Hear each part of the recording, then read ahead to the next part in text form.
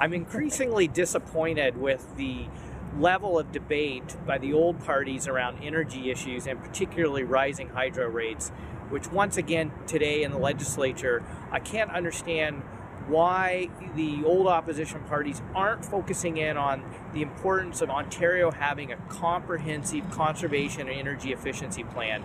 This is the most cost-effective and financially responsible approach to rising hydro rates, and we need to have a frank discussion with Ontarians that the best way to address rising hydro rates is through energy efficiency and conservation, reducing demand, saving consumers money by using less.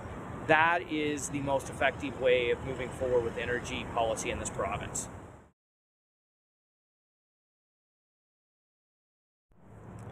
The question I have for the Premier is, in light of the fact that the J.M. Smucker Company recently announced that they'll be closing their facilities in Dunnville and Delhi and moving them south of the border, which is again one in many a string of announcements around local food processing facilities closing in Ontario.